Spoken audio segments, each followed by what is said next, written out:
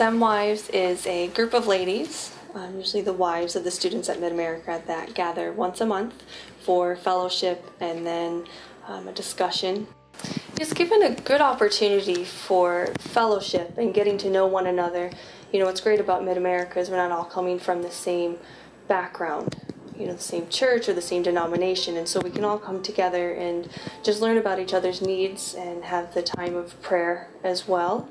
You get to see different areas of the ministry, whether it be home missions or foreign missions, or, you know, whether it's your husband is aiming to teach one day.